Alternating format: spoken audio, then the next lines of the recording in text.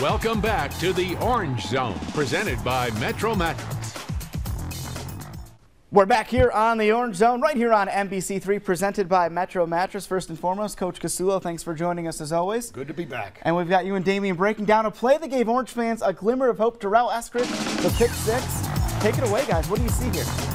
Well, you have a little Mike Wilkes stunt coming inside. Actually, Mike Sam, rather.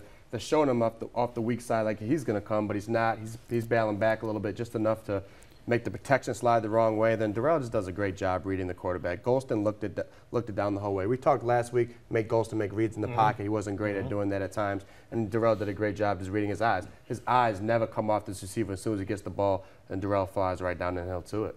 You know, the defense took a few in the media hits, you know, and fan hits. But when you look at what they did in this football game, they did one heck of a job. I mean, they're woefully undersized up front.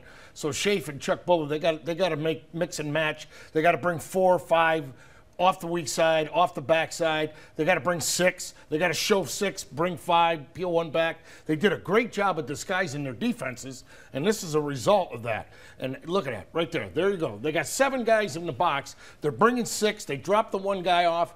Durrell cuts in front and makes the interception and goes back for 6. What I also know about Golston, they have 7 to block. Only 6 come. Correct. He's throwing hot for no reason. Yep. That's exactly right. That's him not understanding coverage and blitz protection. It's a great job by Schaefer and Buller acknowledging that, but he's throwing hot for no reason. They don't need to throw hot on that. They have enough people to protect. And we said that last week. If we keep him in the pocket, you know, he's got to make these quick, fast decisions, and he can't do it. He's better with his legs than he is with his arm. Absolutely, and it shows there. And I thought that was a great call. You know, this put us back in the game. I mean, you make the 2-point conversion. It's an 11-point game, which is 2 scores, and you know, who knows from there.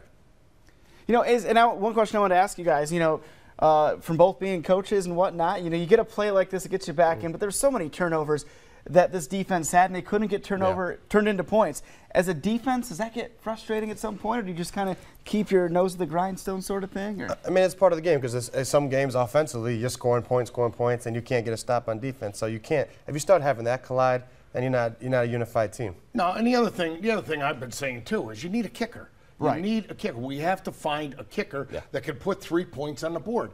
You got 5 turnovers. Even if you get 4 field goals out of 5, that's 12 extra points. Yeah, that's 12 extra points. In a 16-point game. So you got to get close enough to get in field goal range, and then the field goal kicker's got to be good enough so that Coach Schaefer has the confidence in not going for it. And Coach McDonald has confidence in the play calling. You don't have to protect one individual. Take the 3 points, and at the end of the game, those points add up. No question. You always hear people talk about, you know, we want to protect certain linemen here and there. But you got to protect the kicker at times, too. You don't want him trying to kick 40-plus yard field goals. That's not a strength right now. So play calling, it changes it, because you're trying to get a first down, or at least get close enough. Hopefully, Sterling Hoffrichter, he's a commit for next year. Hopefully he's the guy next year. But that's next year. We still got 8 games this year. We do. Yeah. I'm not looking ahead. I'm Pick a guy, go out there with him, and let's see what he can do. We'll see what happens. I mean, he had good trajectory. He had good legs. Yeah. But the other thing, you look at the PAT that was blocked. The offensive line broke down. Right. You know, they just had constant breakdowns, and that hurt. You know, that changes how Hunt plays the game.